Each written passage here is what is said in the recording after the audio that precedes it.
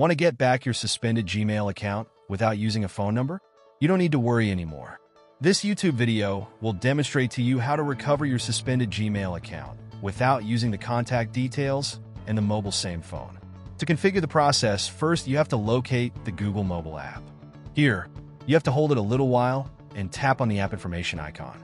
Next to this, click on the permissions option and scroll down until you see the location option. Just by tapping on it, you need to select the Don't Allow option. Now minimize this screen and open the Play Store. Here, get it into the search bar and type UC Browser to install it out. You can use any of your preferred browsers, like the way here we are using UC1. Once the installation is complete, minimize the Play Store again. Now, find the Google Chrome app on your device. Similarly, hold down your Google Chrome application and tap on the app info. Here, you have to scroll it down until you see the Browser app option. To get into that, you need to set UC Browser as your default browser.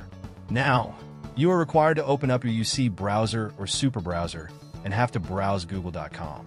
Next to this, tap on the Sign In option and enter the Gmail account you want to recover. If it starts over, then minimize your UC browser application and navigate to the settings bar on your device. Tap on Settings and scroll down to find the Google option. Once you have found it, then click on it and then tap on the help icon showing in the top right corner. Here, you'll see a search bar, so just type Lost there and hit on the search button. Next to this, you are required to select the Fix Common Issues with Two-Step Verification or Lost or Stolen Phone option and click on it.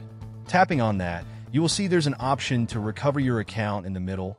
Therefore, tap on it and you'll land on a new page. Here, you need to click on Follow these steps to recover your account, which will bring you to the sign-in process. Therefore, just enter the Gmail account you want to recover and tap the Next option. And here you can see that your account recovery process has been successful. Now, you will get the option to change your password as well. Hence, tap on the Change Password. So click on the Password Reset option displayed on the screen. Next, create a strong new password, confirm it, and then tap on the Change Password option. Once your password is changed, you'll land on your profile. Therefore, navigate to Security quickly and update your mobile number and recovery email to ensure no one can recover your account again. Please like, share, and subscribe to our channel for more such videos.